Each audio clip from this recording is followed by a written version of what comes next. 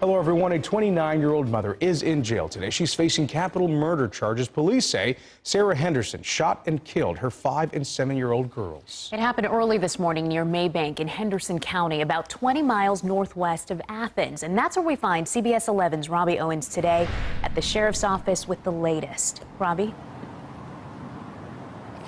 Well, Gilma and Ken, investigating the murders of 2 little girls would be difficult anywhere.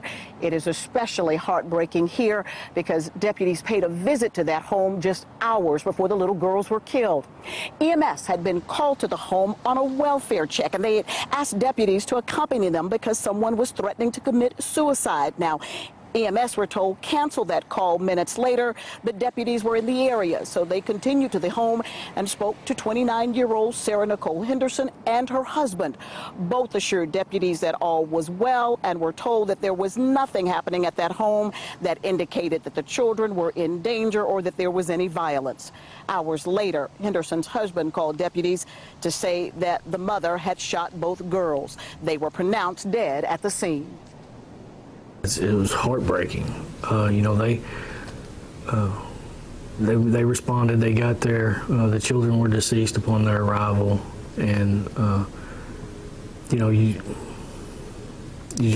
never know what's happening from minute to minute, and it's just it's hard on everyone, especially when something like this happens. Now, Henderson will be arraigned here in the morning. Right now, we're told she remains jailed on a suicide watch. Sheriff Hillhouse tells us that she has confessed to the crime, has admitted that she murdered her little girls, but could not tell them why, only saying that someone was after her. Ahead at 5, neighbors have fond memories of these little girls, and they share them with our viewers ahead at 5. Reporting live in Athens at the Henderson County Sheriff's Office, Robbie Owens, CBS 11 News. Heartbreaking story. We'll see you at 5 for that, Robbie. Thank you.